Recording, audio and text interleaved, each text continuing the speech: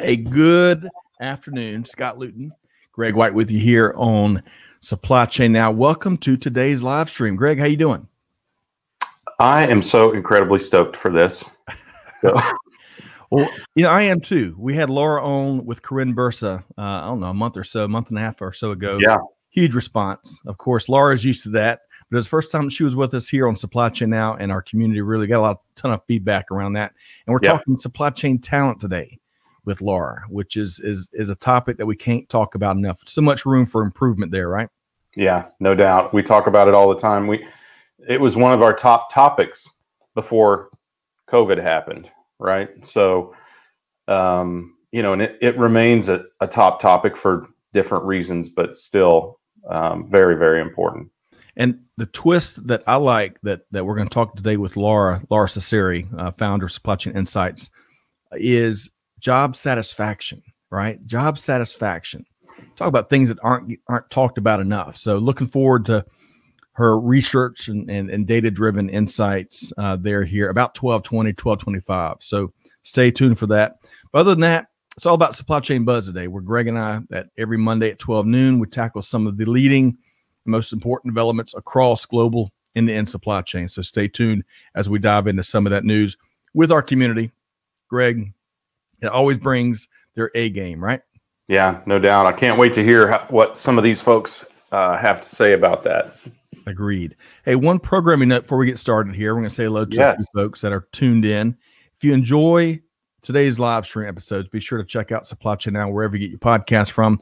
Subscribe for free so you don't miss conversations just like this one here today. Today, we publish a great episode with Brian York, one of the leading tech entrepreneurs in South America, as he sat down with Enrique Alvarez. So check that out, again, wherever you get your podcast from. All right, Greg, we have got a lively crew already. Wow. Say hello to a few folks. Olander had a great weekend, yeah. Agreed. Olander is tuned in via LinkedIn. Good morning. Peter is also via LinkedIn. Great to have you here, Peter. Daria is back. Hello, Daria, via LinkedIn. Pratik, you bet. Pratik, look forward to having you on a future show. We got to get some of that, those great insights out live. So I hope this finds you well. Let's see. Valentine, good evening. Tell us where you're tuned in via LinkedIn from, Valentine. AA, air capital of the country, of the world, air capital of the world in Wichita, Kansas. How could I get that wrong, Greg? Shocks win. Shocks win. Right. I didn't get to watch it but my mother was keeping me posted on via text message. Love it. Peter, good morning. Great to see you again. Bradley, exciting topic. Completely agree. Great to have you with us here, Bradley. Yeah. Grace, Jeff, all good morning. Gary Smith is back with us. So hello, everybody. All right. So, Greg, are you ready to dive into a few headlines before we bring Lora Cecere? Yeah, let's do that. Yes, please. All right. So story number one, so last week we talked a good bit about the automotive industry, right? Especially as it related to the Japanese market. The Japanese administration's really changing the game over the next, call it 4 or 5, 9 years. Let's talk about automotive industry as it relates to semiconductors. So this article from Mike Whalen at CNBC points out several automakers are cutting back production due to a shortage in semiconductors. Yeah. Ford and Nissan announced cuts to vehicle production last week. Greg, that comes on the heels of Volkswagen, which announced cuts in December. Demand for vehicles has really been trending up, especially since that 2-month shutdown that took place early 2020. And for new vehicles, semiconductors are vital. They're used in vehicles for things like Bluetooth connectivity, navigation, hybrid electric systems, power steering, that infotainment decks everybody likes in their vehicles these days. Yeah. And who do you think they're competing with? I can't imagine who it could be. Well, consumer electronics, of course. But if you remember when the remote learning became such a requirement really across globally, but certainly here in the States, there were school systems that couldn't find enough laptops. Right. So there's a lot of different forces battling for that demand. Let's see. According to research firm Mortar Intelligence, the global semiconductor market is projected to be worth $129 billion by 2025. That will be a tripling of its size just since 2019, Greg. So any additional thoughts when it comes to chips, computer chips? I have occasion to talk to companies offline, right? And I have had a lot of companies wondering if I invest in or advise semiconductor companies. I'd like to say unequivocally no, because I know nothing about semiconductors except that they make all the things that we all want go. Laptops, even audio technology, as you said, all of those things in a vehicle. They're absolute cell phones, right? They're absolutely critical to so many of the devices that we use today, and we use so many devices today. So it's a significant issue, and there's a significant production issue there. So we'll see how that evolves, but there's way too much money in this industry now for it to continue to be a supply, for there to continue to be a supply issue. Great point. Agreed. All right. So let's stick with the manufacturing industry for our second story here. So this Wall Street Journal story from Justin Lahart, we look at how the current recession is impacting the manufacturing industry. So Greg, you want some good news? Always. The Institute for Supply Management, ISM, last week reported that its index of manufacturing activity increased over 3 points from November to December. And this is the PMI that they release each month.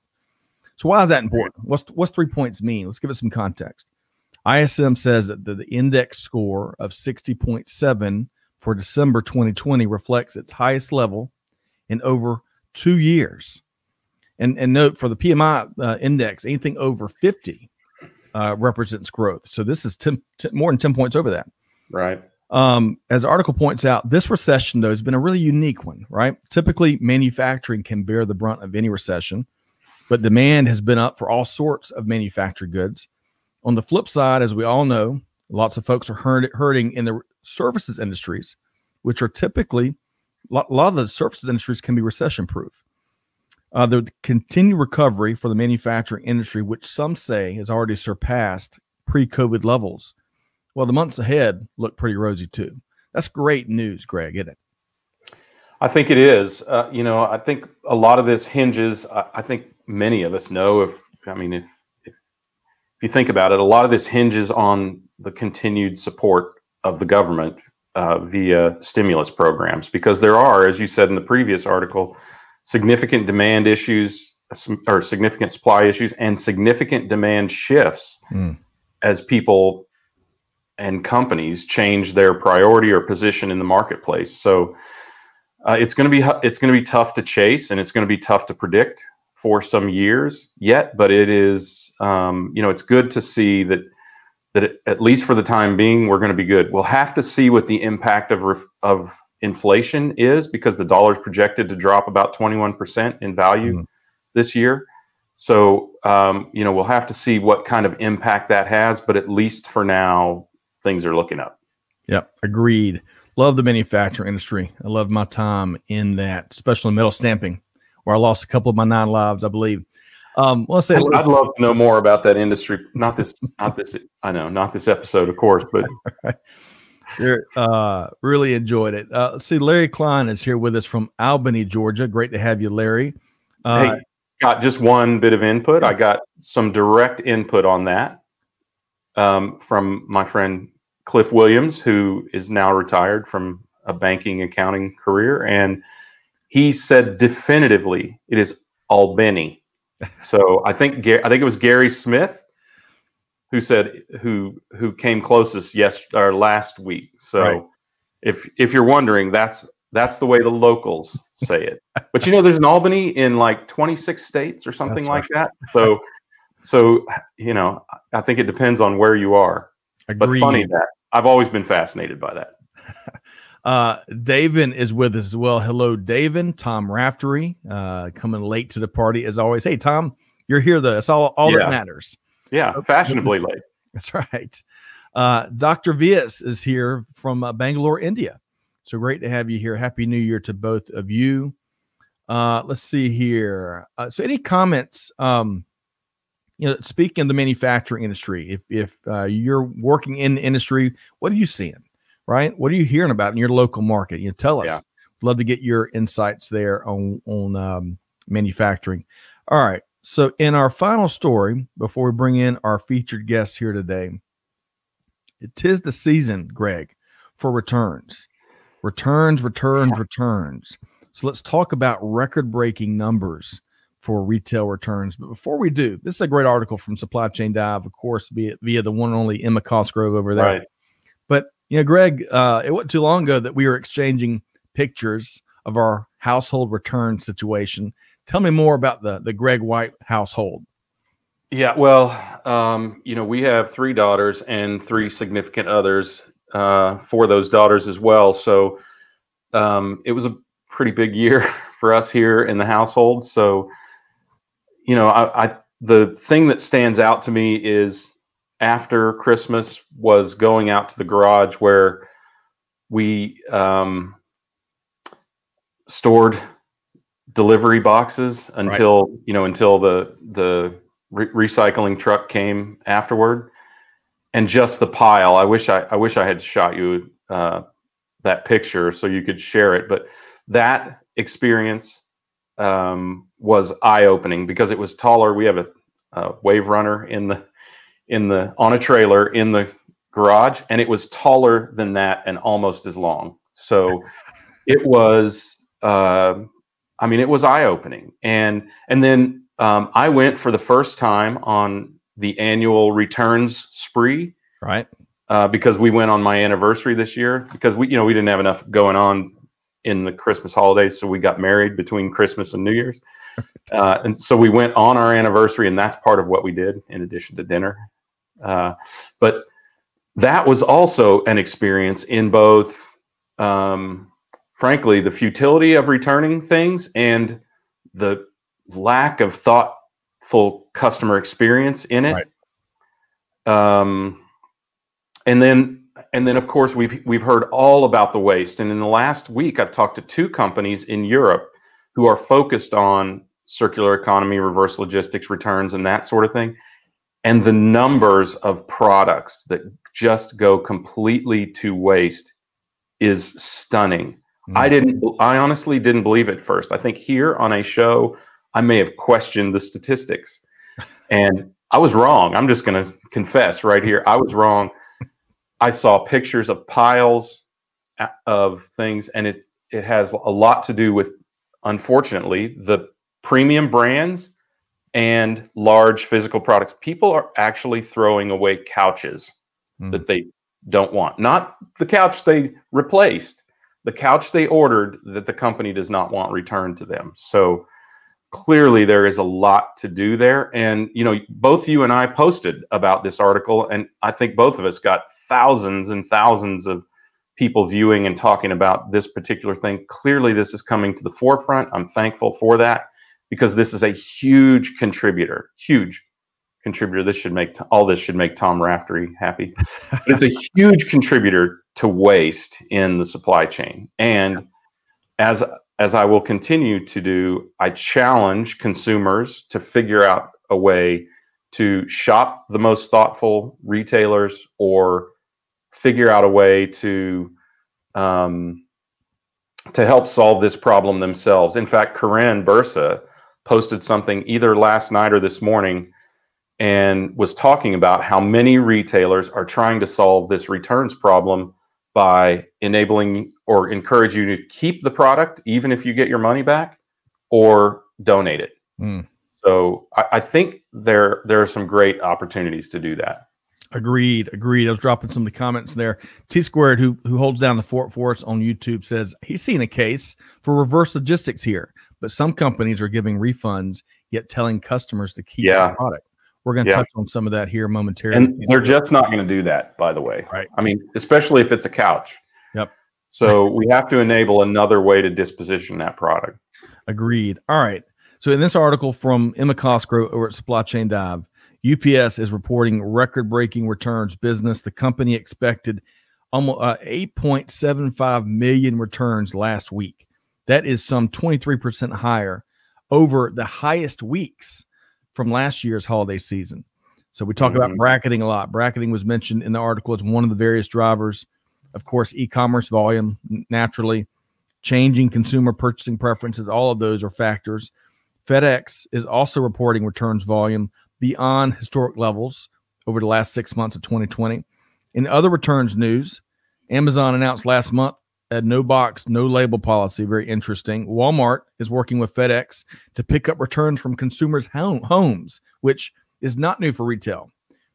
Perhaps one of my first major returns experiences it was when HP came and made me returning a printer so easy a few years back when we were printing off a ton of courseware. Had a great experience there. A key question, though, as Emma points out, this is from the article, quote, the question is, do retailers have the internal capacity to physically or virtually reshelve the merchandise that does make it back into their hands, end quote. I would add, do they have the will to do so? Yeah. Right? I can tell you that the answer to all three of those is no. So the good news here, the great news is our newly reinvigorated reverse logistics series with the great folks over at the Reverse Logistics Association. They are really proliferating and disseminating leading thought leadership and best practices around the returns and for that matter, sustainability and reverse logistics, all that whole world. As Tony Sciarrotta, who heads up the RLA, calls it, the dark side of supply chain. Darth Sciarrotta, maybe. We'll see. But he's back with us. Well, we know we can't call him the Godfather. So he is back with us January 29th at 12 noon Eastern time as we kick off this monthly series that's going to take a deeper dive into this fascinating world of returns and reverse logistics. So, yeah, I think that's fantastic. And I think another thing that is highly encouraging is the why for some of these technology and logistics companies who are participating in this, right? Their first cause is to save waste, is to eliminate waste, right? So I think that's an important why. And if you work back from that, you can have the most impact on the supply chain. So. Agreed. Hey, I'm gonna share a couple comments going back to our manufacturing discussion in articles 1 and 2. So David says he's seen a shortage on fuses and electrical components in his neck of the woods. Let's see here. AA, of course, they're celebrating a little bit in Wichita. Spirit Aerosystems happy as FAA ban on 737 MAX is lifted. They're projecting more rapid production of the 737 fuselage in Wichita. That was an interesting settlement. I'm not sure if it's finalized yet, but what Boeing, the concessions Boeing's making. Let's see here. Peter, yeah. All non-essential retailers are closed in Quebec, so no returns for at least another month when the shutdown is expected to be lifted on February 8th. Wow. Peter also says the 737 grounding had massive financial impact on airlines as we had to keep the engines turning for months with no revenue. Great point there. And Peter, as we pointed out, spent years at Air Canada. Air Canada.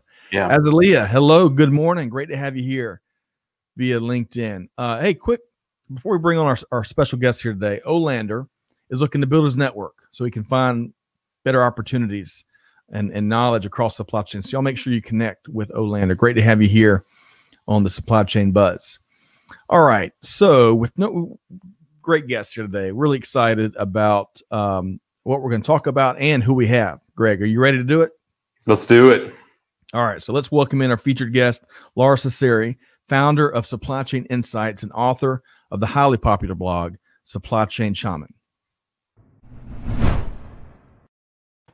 Hey, Lora, good afternoon. Hey, what a build-up. Hey, guys, how are you? Well, outstanding. Hey, great to have you. Thanks. That's absolutely, and it's very genuine. We got a ton of feedback, and I know you do this stuff in your sleep and call channels around the globe, but we got a ton of feedback on your first appearance with us here a month and a half or so ago, as you and me and Corinne chatted a wide variety of things, including I enjoyed your commentary on lean and how lean's getting beat up a bit. But today we're talking talent and we're talking job satisfaction. Some of your latest research is entitled Managing Supply Chain Talent During the Pandemic, chock full of great data points. And it's open for folks to get in and learn and kind of wrap their head around what we're seeing. That's a very much appreciated move, Laura. Oh, the open content. Well, I just believe that research shouldn't be behind the paywall. I used to work for analyst firms that made money by having research behind the paywall, and my model's different. I followed by about 320,000 people on LinkedIn, and they give to me, I give to them, and hopefully I help the industry along the way. Undoubtedly. And we appreciate your time here today. So before Greg asks you a few things about that research, I would love for you to share with us, Laura, out of all the there's no shortage of developments when you survey global end-to-end supply chain and a greater global business community. But what's one development in the last week or so you've been tracking? Well, my current Forbes article is on vaccine to vaccinations. I think that the whole industry is learning a lot about the difference between logistics and supply chain through COVID-19.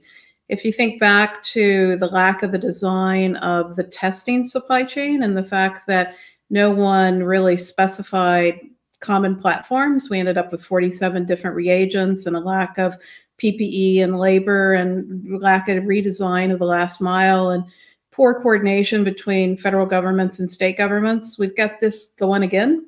And I've been writing a lot about, this is too serious for us not to get serious about. And it's really fascinating to me because, I cover lots of supply chain planning and execution technology companies. And I've probably had 20 companies call me and say, Laura, I want to help. I want to give my software. I want to give my expertise. But no one is really, answering my phone call, answering my emails. And what's happening is we've got a lot of large consulting companies that I'm sorry, I don't think they know a lot about supply chain. They don't know a lot about planning. They're not really looking at that second dose. And I'm hoping that we can learn that this is not a logistics only. This is a need to really manage, source, make, and deliver together and manage policy and have better governance between government and state. Because if not, we're in real trouble. I mean, it just breaks my heart. We're throwing that Pfizer vaccine into the trash. Yeah. Yeah. And I think one gap, Laura, that I did not even think about is the coordination between the state and the issuing entities, right? I mean, we've seen scenarios where the states don't even know how they specify how a hospital or a healthcare provider is to issue the vaccine, but they can't verify it. And, we've seen refrigeration breakdowns, so they just have a all call and just give it to whoever's handy before it goes bad, which on the one hand, I feel like is a good thing. On the other hand, I feel like maybe if we had planned a little bit better, we might have had a plan B regards the cold chain, in these things. And I think to some extent, that's exactly what you're talking to, is that coordination helps to facilitate a lot more efficiency and effectiveness as we not only move this product, but as we also issue it to patients, right?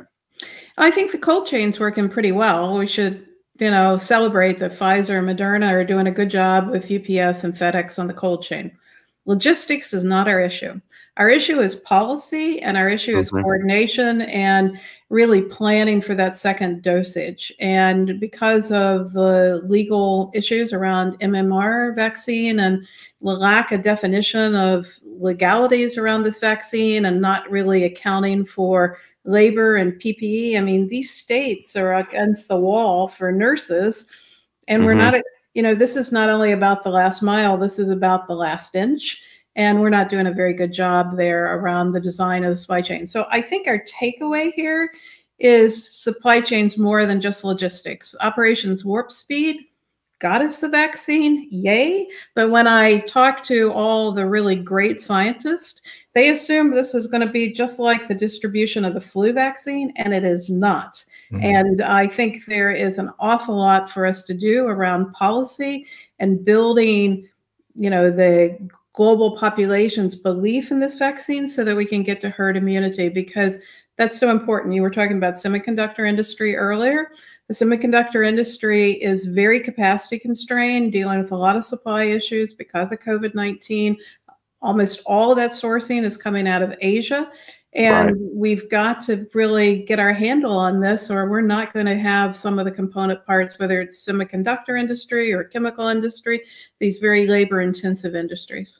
Well said. All right. Yeah. There's so much more I'd love to dive in with you, but we got a big bogey. We're going to be talking about talent, and you've got this excellent data-driven research that's been published. Amanda and Clay, if we could drop that link to Laura's report in the comments there. We had a little glitch with LinkedIn earlier today, Laura. So typically our show notes go there. We're gonna make it easy for our community to access that report. Good. Managing supply chain talent during the pandemic. So really quick, before I turn over to Greg here, you were talking pre-show and you were asking me a couple of my key takeaways, and it was really tough to narrow it down to a couple. I know we're going to talk about job satisfaction in particular here in a moment, but two things on page 9 of this research report that I find fascinating. First one, companies feel that only 13% of employees are well prepared entering the workforce from college. Holy cow, we've got to move the needle there. And then secondly, of course, and this is something that is not new, the skills gap, talent gap, 63% of respondents could not find the talent that they need. Mm-hmm. So kind of with a starting point there, and Greg, before I turn over, let's say hello to a couple of quick folks that entered a little bit late. Kyle, great to have you here up on the West Coast of the States. Great to have you. Scott Ruddick, welcome to today's live stream. Kavan and Sophia is with us here. Sophia's back with us here today. So great to have each of y'all on the buzz here today as we talk talent with the one and only Lora Cecere. All right, so Greg, where do we go from here? Well, of course, Laura, I'd love to get your top 3 takeaways from that. But before we do that, can we address this 13% in terms of preparation? Is that up? Is it down? Is it that much worse or that much better or kind of stable in the industry? I'm not sure the relative numbers historically, right? Yeah, you don't know what to do with it. So let me give you a little background. We started this report series 5 years ago when I started Supply Chain Insights. And we've sort of been tracking how people feel with common questions. And we're getting worse, not better, on the industry's ability to really accept students and really get them to work. And the issue is really math, pattern recognition, data analytics skills. One of the issues is that we sort of slap supply chain talent development into the marketing department of business schools. And marketing, I'm not sure really understands supply chain. And we're lacking a lot of the data analytics, big data, math skills, and the ability to take those math skills and drive influence management in profession. Now, we're doing pretty well on execution skills. Our skill issues around logistics, warehouse management are far less than the issues around planning and data and really driving decision support. You know, that's a really good point of it being a business school kind of thing, sort of traditionally, because, you know, I have done some work, A.A. Mohib, who's a studying professor at Wichita State, not the top school, but I think at least their approach to supply chain is really, really smart. It has an engineering component to it and a business school component to it. And they do provide a lot of the STEM necessities in regards to supply chain and a lot of the business awareness in regards to supply chain. And that seems like a really logical methodology to me. It's also not strictly, and you know, this is my observation, it's also not strictly an ORMS, right? Operational Research Management Science initiative anymore. That's highly technical, more operations related, and there's so much added to, or we're aware of so much more of the supply chain complexities than we were in the past, that this is a struggle that I've heard academics enunciate frequently, is that they believe between 10 and 20 years behind where supply chain is, just because the nature of academia is that They have to build on these foundations. They write these books, they do their studies, and then they teach it for a number of years.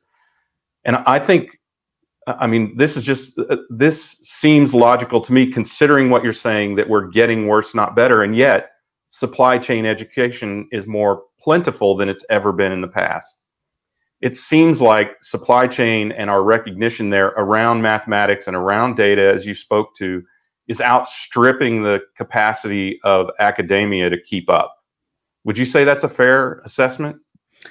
It is, but what is supply chain, right? Now, I think supply chain is source, make, and deliver, as it starts from the customer's customer, the supplier's supplier. Mm-hmm. Many times supply chain is being taught as a much more limited topic of logistics or manufacturing. And there's an awful lot around policy and strategy that is missing in supply chain. And that's one of the reasons why I'm very focused in writing case studies for my next book around how do we cross over selling? How do we cross over to the customer? How do we drive customer policy? Because what's happened in the last decade, as we got really infatuated with ERP expansion, is we have lost a lot of the basic tenets of source, make, and deliver, being able to come together and drive value, because unfortunately supply chain became another function in a functional organization. So there's an awful lot to learn here. And as we went from regional to multinational to global supply chains, the supply chain became a more complex nonlinear system, really requiring more advanced math, and it's hard for the schools to keep up. If I can add really quick before we kind of, I hate using the word pivot these days, but we're kind of, as we move into the job, more of the report. As we get to the actual question. Here we go. But Laura, we have a bunch of folks in these live streams typically that are looking for the next opportunity or looking to break into industry, whatnot. And I would just, a quick point that comes out of research you did 3 or 4 years ago, I believe, where one of the factoids that came out of that was that supply chain leaders really appreciate your team members that really understand the enterprise, right? And I can't remember it was strong. It may not have been a majority, but it was close to it. Folks that could see the bigger picture, and those were the kind of folks, amongst other skill sets, but those are the kind of folks that they really like to bring on the team, because as we all know, in supply chain, one decision here, of course, the ripple effect, you never know where it'll stop. So I love the data. I love how open you put it out there for folks to consume and make better decisions and strengthen their organizations, and admire that, and looking forward to kind of dissecting over the next 10 or 15 minutes this latest report. So great. Greg, we want to target 3 key takeaways, and it's tough to boil it down to 3, isn't it? Yeah. So let's do that. So Laura, what would you say are the 3 most salient points, if you can boil it down to that, in your research piece? Well, my top 3 is that, number 1, we're struggling with diversity. 35% of the respondents were women, 15% were people of color. No offense, guys, but I've written a lot of articles about supply chain should not be about stale white bread, right? Baby boomers, white men have sort of owned the supply chain. Yeah. And, they believe that we have best practices, and they perpetuate the best practices on the golf course and in the executive room. And they're not being as open for diversity, whether it's age or different geographies or, women or people of color. And right. I'm not all about women for women or, diversity without diverse thought. So I really appeal to a lot of the older Caucasian men to be more engaging and to accept more diversity, and to step back and say, we don't have best practices. 96% of companies are stuck at the intersection of operating margin and inventory turns.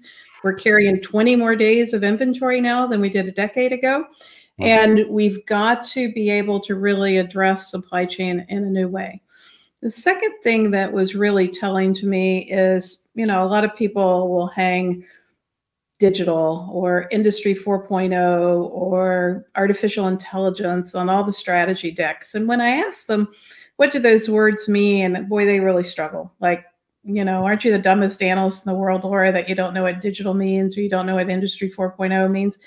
But in this research, there is tension and struggle with the millennials and the Gen X really wanting to push forward next generation practices, right? Yep. They know more about the pizza that's going to be delivered to their home at 12 o'clock than they do the inbound shipment. And we do not have a good way to connect Internet of Things signals. Our signals are inside out, they're not outside in. And our architectures are primarily legacy. So let's embrace and really define next generation supply chain processes. Because in the report, the Gen X and millennials are saying, guys, let's be more open-minded. These screens don't work for me. I'm used to being a mobile employee. I'm spending all my times in meetings having the wrong discussions. You aren't taking my plans seriously. And so let's address what our next generation process is. How do we get the unleashing of talent that's so critical? And the last, and I think probably the most important finding of the report is only 1 in 2 supply chain leaders are satisfied with their jobs. What a travesty, right? Yeah. You know, unused potential, greatest risk in supply chain, I think, is talent. And, you know, how do we really pull up a seat at the table to design an organization so that people are satisfied with their job? And so I did a number of tests on the data. So one of the things I do at the end of the year is I throw all my research into a data lake and I look at what is the correlation of data to results. And do people do better if they use consultant A versus consultant B, or technology A versus technology B, or how they are organized? And the only correlation that I've been able to find is job satisfaction to cost and inventory. Now, you might say, well, what drives job satisfaction? And it's the fact that people feel like what they do matters, that they're recognized, that they are working in an organization that believes in talent, that they have a career path. And one of the things we've got to do, and I wrote a LinkedIn article about this, is to be more sensitive and understanding to the needs of Gen X and millennials. I wrote a LinkedIn article about Give Lucy a Chance. And it's about my frustration in that I talk to a lot of people, Gen X and millennials, when I'm speaking on the road, which I haven't spoken on the road in a while, who want a clear career path. And I have no patience for that discussion. And I had to have a talk with Laura about I need patience for that discussion, because I believe that people will have 12 careers in, you know, their lifetime, and that it's very hard to predict what's going to happen. I mean, when I graduated from college in '72, there wasn't this thing called supply chain. And so it just is so illogical to me that Gen X and millennials want a clear career path. And I had a talk over tea with a wonderful gal who says, Laura, you don't understand.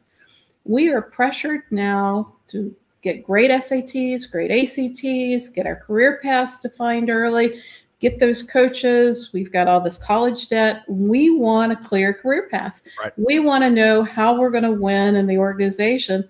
And so I had to talk with Laura and I said, us baby boomers need to be far more sensitive to the needs of younger generation, to maybe not define it in terms of black and white, but define it in terms of how do they open up the doors that we don't know exist today, but are coming. Those are my 3 takeaways. Do any of those resonate with you guys? Oh, yeah. Well, absolutely. I mean, I'm more of marbled rye than stale white bread. Okay. Latin American, Native American, and Irish. So, but I absolutely agree, because I'm a Gen Xer myself, and I feel like I have been pushing this boulder uphill my entire career. It's in some places I feel like I've been successful. The automotive retail industry was far ahead of when I was still in industry. It was far ahead of industries that I served as a service provider. And so I feel like since 1992, I've gone backwards some and continue to go backwards as I go up. I call it up the chain back into manufacturing. But I also recognize why that occurs. One, all the margins are in manufacturing, so they can afford to be sloppy in their supply chain. But I have experienced this. And by the way, being an arguably white male does not make a difference when the argument is this is the way we've always done it, right? When a lot of baby boomer processes they're right here, right? They are not documented or not well documented. They're well known and well ingrained in the people who are doing it. But that is a constant battle as well. And I think that's a recognition that I've spent a career forcing, frankly.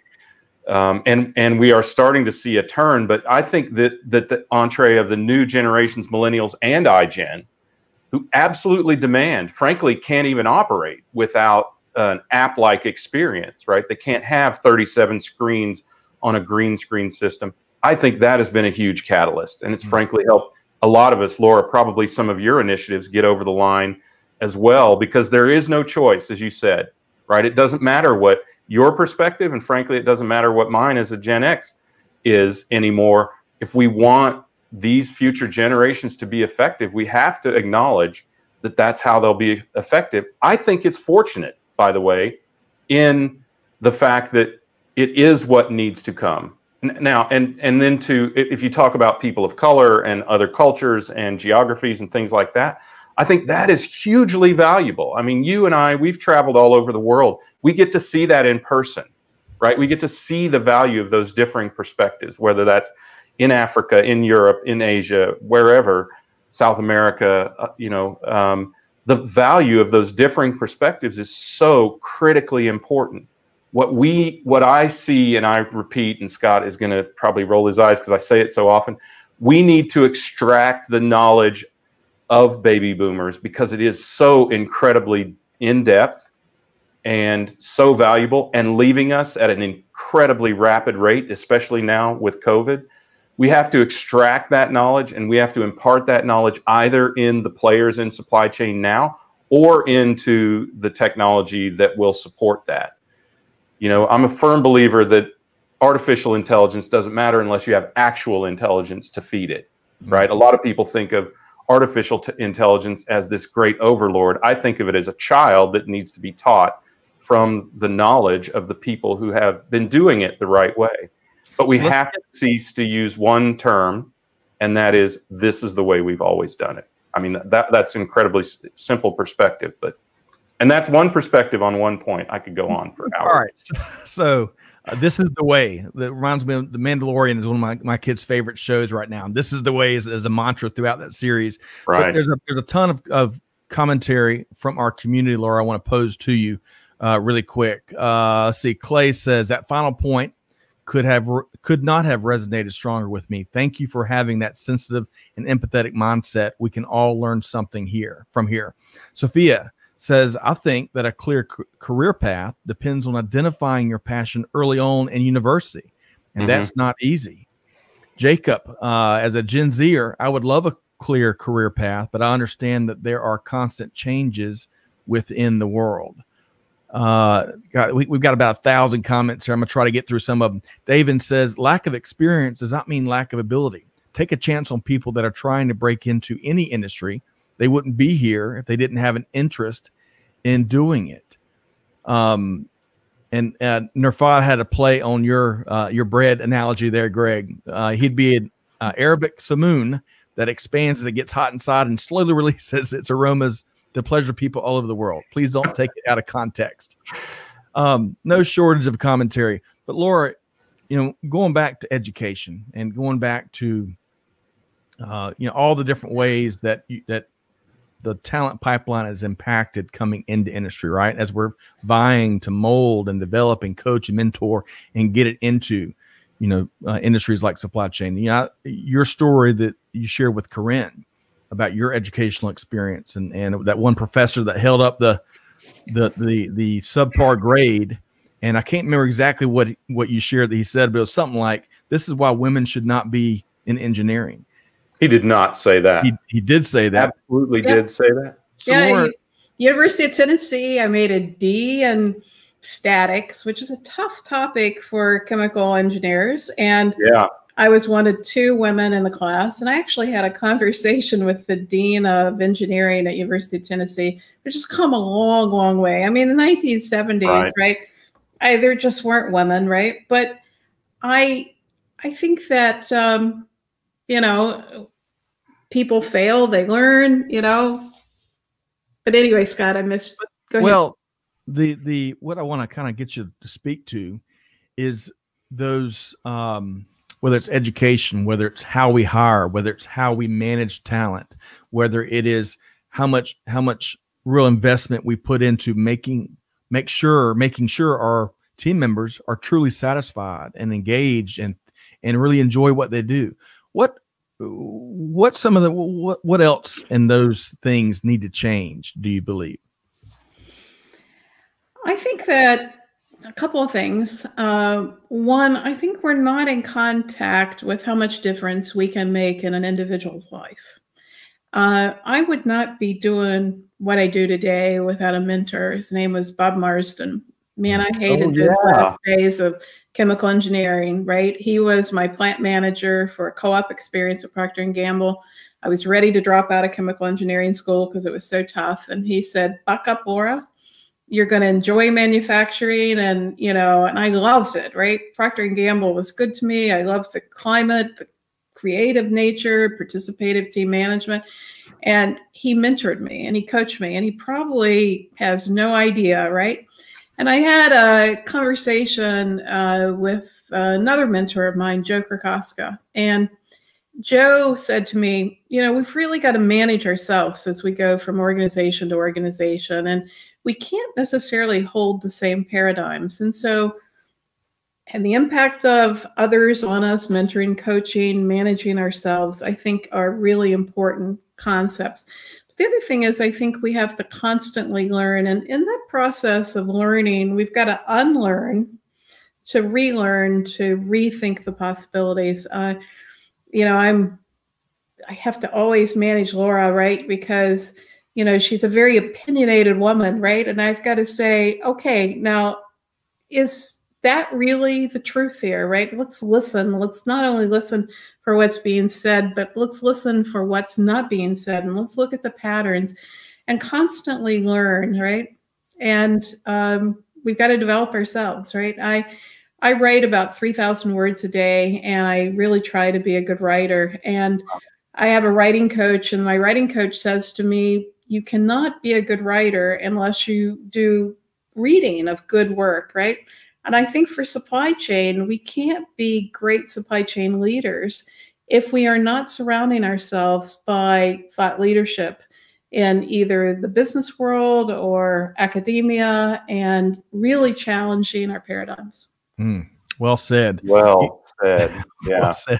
Well, you know, I think part of what you shared there, the thought that came to my mind is, even though social media trains us not to do it, is react less. Pause and think, and be willing to really challenge that assumption that are maybe a long held assumption or one that you've just recently made, because the world is really changing at this incredibly rapid rate, where, you know, the old schools of thought where certain assumptions, certain best practices were, you know, generational. They may have a shelf life of a week these days, maybe a day. So stop, don't react, think, and really do that personal inventory is some of what I heard you said. First to understand, right? Absolutely. Absolutely. And as Sophia points out, let's listen for what's not being said with what Laura just said. William shares, I think that if we can solve the problems we see in working together in supply chain, we can transfer this solution-solving mindset to solving problems in society. Excellent point. Completely agree. Completely agree. Greg, we've talked here numerous times through the challenging year that 2020 is, that supply chain is going to help us break into, not just post-pandemic, break through some of these, you know, social injustice, a wide variety of challenges that we are also facing and experiencing, right?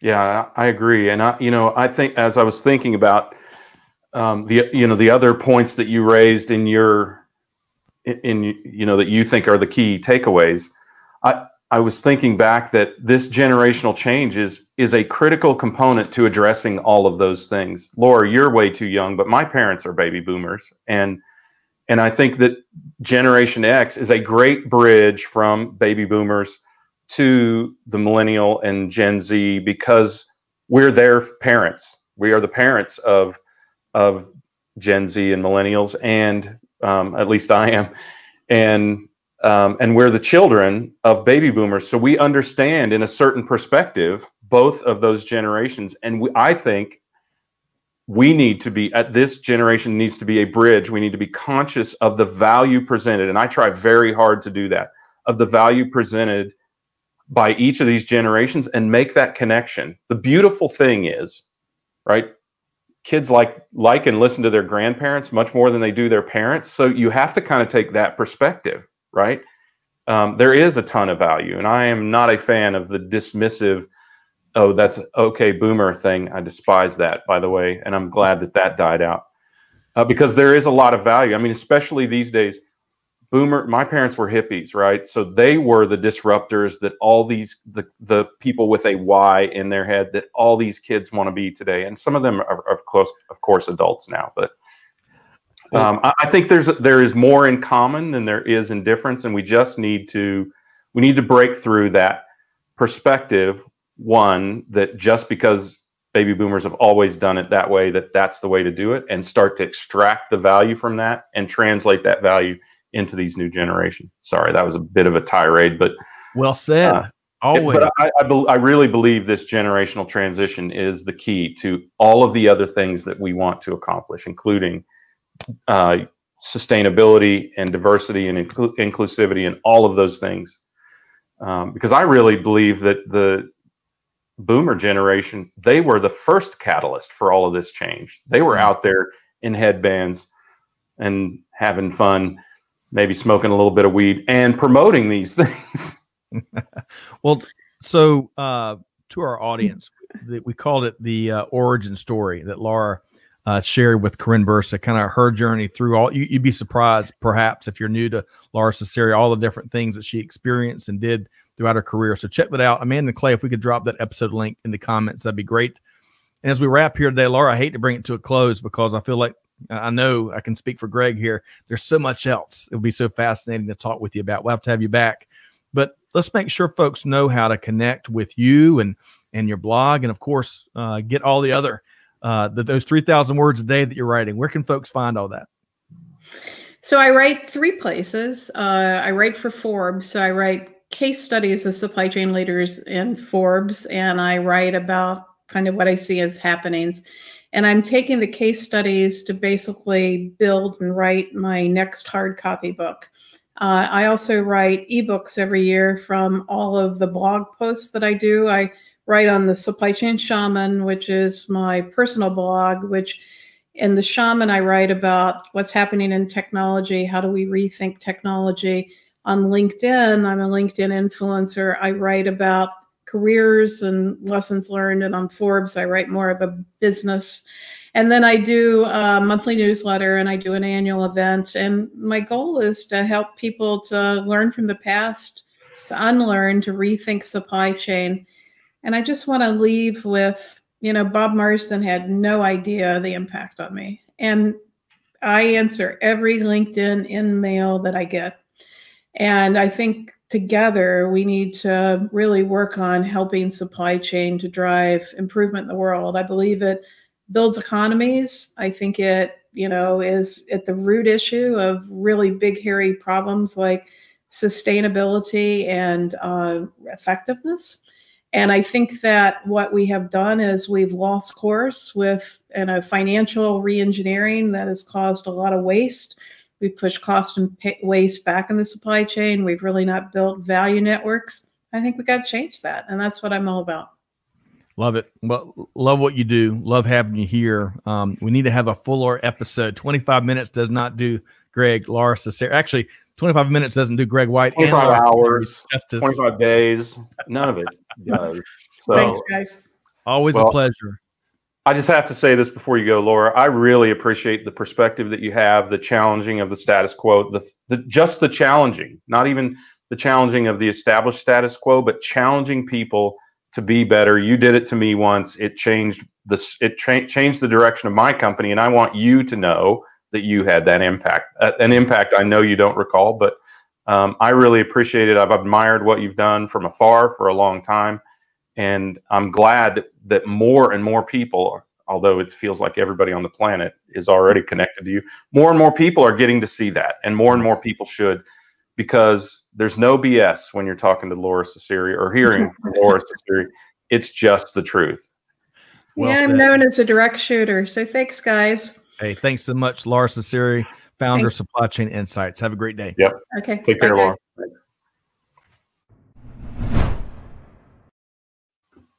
Wow, man. That's all I got to say is well, really, I can't talk enough about just the open approach. You know, there's so many folks that look at our media. Just your everyday newspaper these days is behind a subscription. Just the news of the day. So to put that's why I don't. Yeah, Wall Street Journal, right? I've had a constant argument with the Wall Street Journal. They sell ads, and yet they want to sell subscriptions, and I just think, well, just don't mess with my Saturday edition of the Wall Street Journal. Big fan of that. But the point being, all the work that it takes to produce professional research and data and actionable insights, and to make that put that out there for the global industry. I mean, I really admire that approach, and really love having Lora here to kind of expound on some of that. So y'all check out to the community, check out. Then we put the episode link, we put the research link out there. Certainly encourage you to connect and follow up with Lora and enjoy her content and thought leadership as much as Greg and I have. All right. So Greg, ton of comments. I couldn't get I tried to share some of those as we were all kind of wading through that conversation, but clearly the conversation has resonated with our community. Yeah. And let's just acknowledge that we really appreciate your comments and would love to get back to them, but no one's comments on this show, including mine or Scott's, they pale in comparison to anything that we can learn from Lora. I mean, we talk to a lot of people who are or hope to be influencers, whatever that means. Lora has been influencing the supply chain for decades, and in the right direction. I can't stress that enough. Just enough questioning, just enough straightforwardness, directness, as she says, right?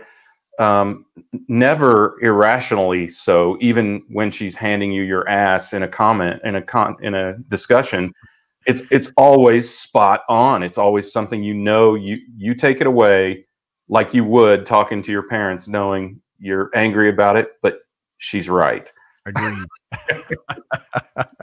Well, I'll tell you, all this comes from a genuine spot. So, I really enjoy this. Is the second time I've had a chance to kind of directly have a conversation with Lora after, being a big fan of reading her content for a long time. So really rewarding to be here.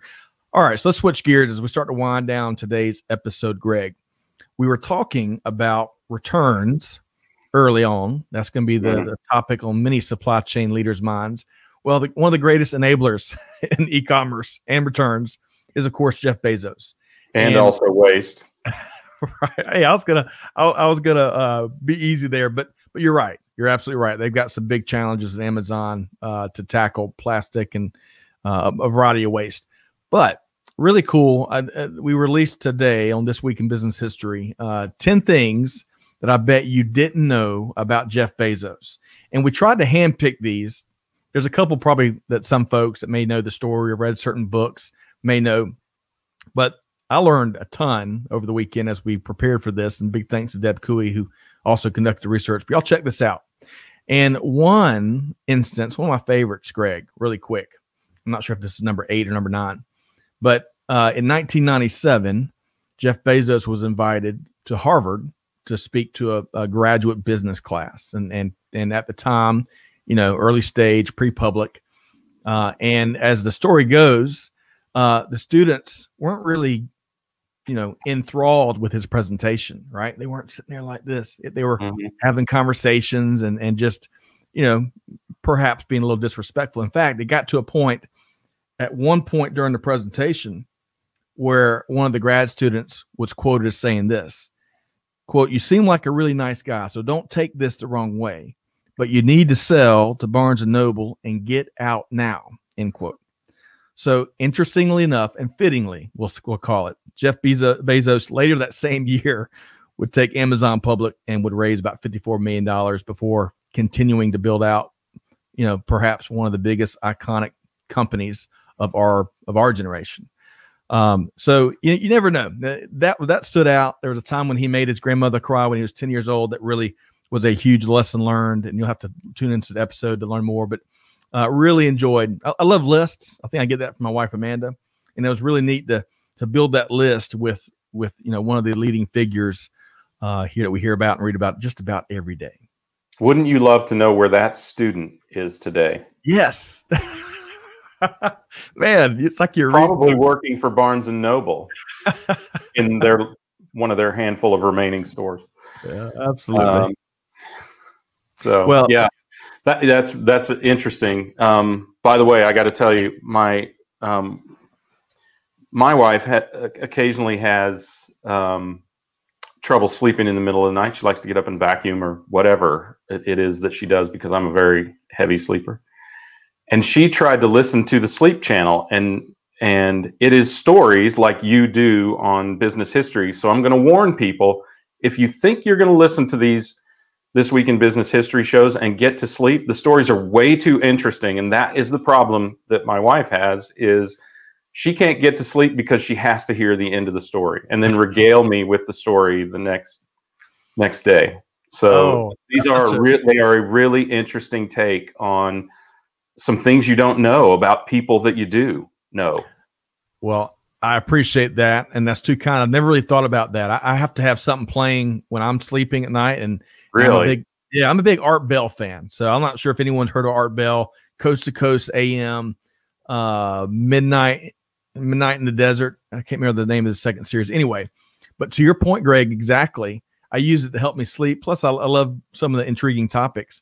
But sometimes at 2:00, it can keep you up too much. So, but I appreciate your comments. Really have enjoyed This Week in Business History, and looking forward to what's to come. We've got some interesting programming where we're going to bring students of business on, folks that really take keen interest in business history and give us their 2 or 3 key historical things we're going to be talking about from a business standpoint 100 years from now, from 2020. So stay tuned for that. And of course, to our community, you can find information on all of our series at supplychainnow.com, including Tequila Sunrise. Had a really cool episode last week. Digital Transformers, Supply Chain is Boring, which has gotten a lot of play here lately, but check that out, where we aim to serve as the voice of supply chain, making sure that this global industry is seen and heard. So, Greg, sorry, go ahead. You're reading my mind. Hey, folks, if you ever wondered if this is rehearsed, now you know. Go ahead, Scott. Well, before we sign off for the day, we're going to be a few minutes over. But before we sign off, any final thoughts on your end? Let me just give one quick pitch, and then, yes, absolutely, final thoughts. And that is that this week we're doing a live stream on Tequila Sunrise, and it is again with the great Corinne Bursa. And Scott, are you going to join us? Would you care to join us? So, not trying to put you on the spot. Just trying to put you on the spot. NRF kicks off this week. And got it. Okay. One of our obligations happens to be during that live stream, but right, that's okay. You and Corinne, the power duo, I think will be in good hands. So it is Ask Us Anything. It is an Ask Us Anything episode. I know some of you have been listening to Tequila Sunrise for months now. We started back in August, late July, August. And we've got a ton of episodes in the can. And some of you have said, I have so many questions, so you better bring them. So Ask Us Anything. And that includes Corinne, who, recall, is a longtime technology marketing guru. So if you have a tech company out there, feel free to ask. Can't guarantee that she'll answer. But you'll at least get some good feedback. 12 noon Thursday. That's going to be our Thursday live stream. It's going to be that Tequila Sunrise branded live stream. Love that. I love the last one about giving. Was really well received. Got a lot of feedback around that one that you and Corinne led with a variety of other folks. All right.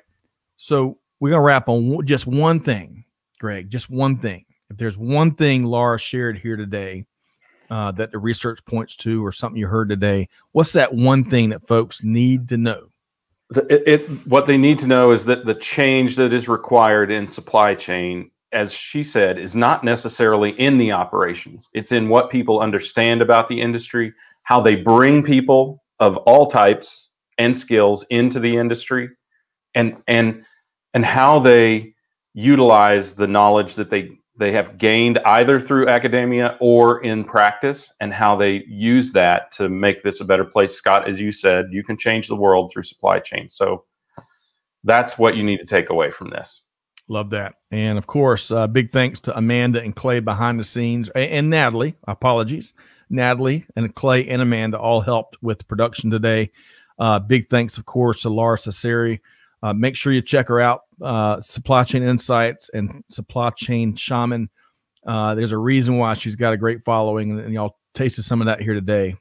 She tells it like it is, and much like Greg, that's one thing I appreciate about you. Regardless what it is, that's what you say, and makes for great, genuine conversations. All right. So everybody, again, check us out. If you enjoyed today's episode, find us wherever you get your podcast from. Be sure to check out Tequila Sunrise and Supply Chain is Boring and This Week in Business History and Veteran Voices. Really excited about where that series is going as well. Of course, you can find information on all of that at supplychainnow.com. Perhaps equally as important of anything you heard here today, it's about the action you take. It's not about lip service leadership. It's about action. So Amen. Do good, give forward, be the change that's needed. Be like Lora Cecere. And on that note, we'll see you next time here on Supply Chain Now. Thanks, everybody.